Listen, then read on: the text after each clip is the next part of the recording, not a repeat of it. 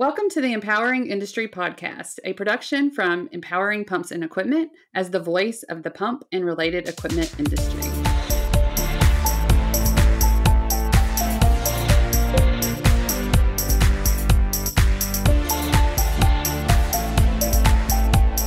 Everybody, and welcome to the Empowering Industry Podcast. I'm your host, Charli Matthews. Excited to be here. I love that it's summer. We are having a great time here. I'm in Alabama, so it's warm. But I'm curious from you listeners, kind of how you're doing. So make sure that you send me messages. You can, send me a message on any social media platform, or you can send me an email. I love LinkedIn. You can just direct message me anytime. So do that. Today, I do have a special guest. He has been on the podcast before. He is with SEPCO, which is one of our partners, and just one of the experts in the sealing device industry. So I am excited to have you join me. David, welcome. Please introduce yourself and let everybody know kind of who you are and what you do there. Well, thank you, Charli. I appreciate it. Again, my name is David Brewer. I am the Atlantic Regional Manager for SEPCO, Sealing Equipment Products Company. And I actually spend a lot of time with SEPCO out on the road, traveling up and down the I-95 corridor, and spend a lot of time with my end users and my distributors. But I'm pleased to be here. Thank you for having me. Wonderful. And if y'all haven't seen it yet, we did do a podcast with David earlier on mechanical seals versus packing. So take a look at that, and I will link to it in the show notes too. But today we're talking about the Inland Marine Show that you're about to attend in Nashville. So I'm excited about that and to learn a little bit more just about the show. I've never been. So if you could give us a little insight into the show and why you're there. Sure, that's great. We are this year we are an exhibitor at the Inland Marine Expo in Nashville, Tennessee. We will be, I guess, showing and featuring certain product lines of ours that are specific to the marine industry. Several will be things like mechanical packing, mechanical seals. We also have fire sleeving that we'll be talking about while we're there at the show. But this show mainly revolves around work boats in the inland marine areas like big rivers, the Mississippi River, things of that nature, big lakes, the Great Lakes, where you have work boats such as barges and tugboats and things of that nature. And we feature products that are specific to that industry. Yeah. Tell me about the sleeves. Tell me more about that. So our fire sleeving is a product that we manufacture at SEPCO. It is a fiberglass weave or braid, that goes over wiring to protect the wiring. It's then coated with a red silicone material, and it's very good where you have very hot, very abrasive areas surrounding wires and hydraulic hoses and things like that, and it protects those kind of feeds from being damaged. Okay, so within the boat or ship itself, then you kind of are protecting someone they're not getting hot because you've protected that, sealed that away from them. Either or, it could either protect, yes, people from being burned from hot lines like steam lines and things like that, or it can protect, a lot of these barges and huge boats that are out on these areas, they have forklifts and things like that could damage, bumping into these wires and these hydraulic lines and things of that nature. So yeah, it does both. It protects us people, and then it protects the equipment itself. Okay, interesting. I had never really thought about that. And then, I have been to the workboat show. It's in New Orleans every year around November, December timeframe.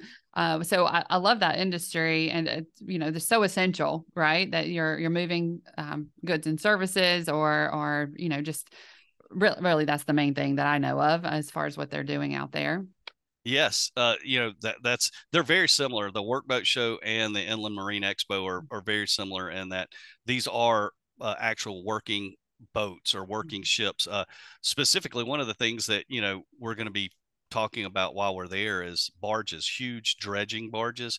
These are the big dredges that you see in inlets of big, huge inland areas where you have sands that shift and whatnot. Also mining, people do a lot of mining from these barges, and you have pumps and equipment that is moving that material from one place to another.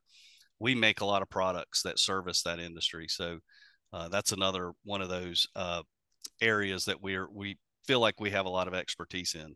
Absolutely. I just got back from Alaska on a cruise ship, right? Which is not quite the same thing that we're talking about, but I just think about it all the time. It has to sustain life while they're on the ship. So that is another, just like in the Navy, right? Those ships have to be able to run and sustain life aboard.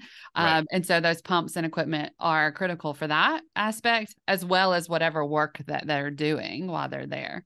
That's right. No, absolutely. One of the products that we feature that we're going to be talking a lot about while we're there are the stern tube shafts. These are the shafts that turn the propeller, and those stern tubes, they go through a bulkhead of a boat or ship or whatever, and they have to be sealed off. And one of the products that we feature heavily is our GFO. It's a product that WL Gore makes. And so the way we make it is we take their textile and braid it into a mechanical packing, and it's an industry standard for stern tube sealing. Ours is called 4002, and it's an industry standard for that specific application. Wow. Well, that's impressive and definitely important. We don't want that leaking. No.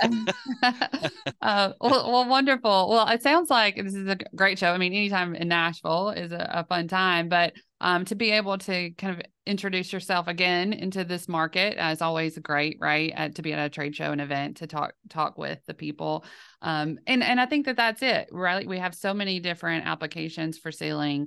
And just reminding people that you are a product that serves this market.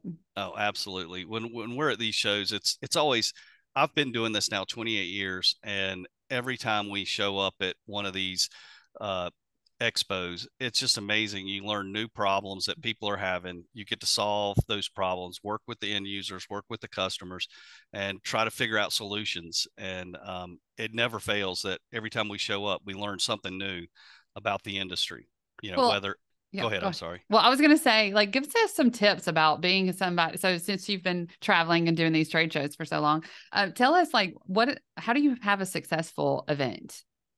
Well, for us, it's activity. It's speaking with people and having them get by your booth and sit down with you and put their actual hands on some of our product, because we leave a lot of stuff out on the table. And it never fails that somebody will come by and go pick it up and go, what's this for? And as soon as you start a conversation, you realize, well, hey, I have a need for that, and this is where it goes. And or it always helps that if they don't know somebody in their area might have a problem, so that they'll always put us in touch with them. So we typically have a lot of success at these shows.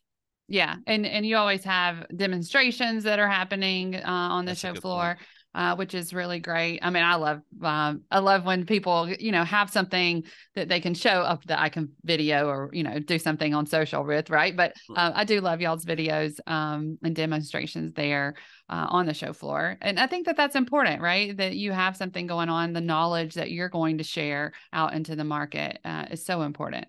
Right. No, absolutely. And actually at this specific show, we have three other guys from Birmingham, well, Alabaster, Alabama, from our factory coming out. And all those guys are subject matter experts, and they can answer questions, and come up with great solutions when necessary. So yeah, it is when we're able to showcase and do demonstrations of how our products work, it always seems to be a great showstopper.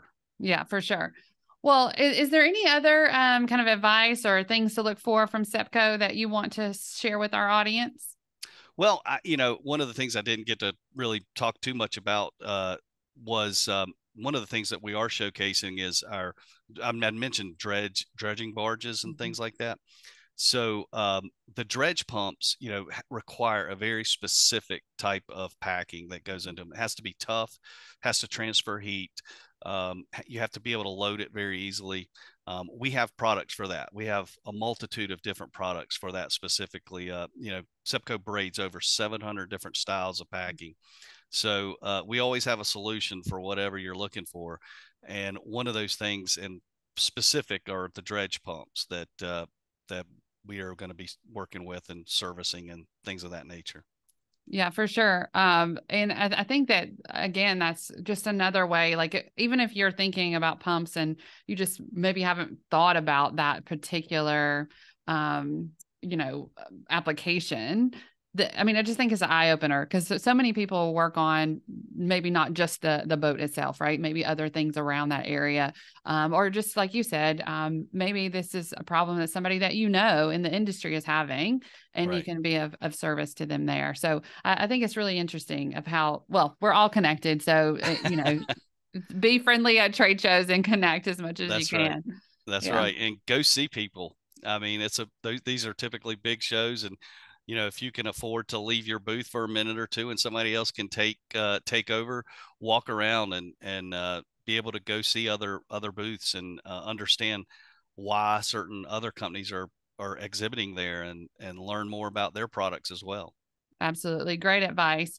Well, David, I won't keep you any longer. I know you've got to get to the show and get settled there. But I think that, any type of information on sealing, you've got it there on your website. People can connect with you there, and we'll definitely put that in the show notes. But Okay. If somebody wants to get in touch with you directly, what's the best way? So the best way to get in touch with me is my email. It's davidb@sepco.com. Or like you had just said, you can www.sepco.com, and we have ways for you to get in touch with all of our regional managers through our website. Well, awesome. Well, thank you. Hopefully everybody has a great time at the show. Connect before, during, or after the show. I love it. And I guess until next time, everybody, be empowering.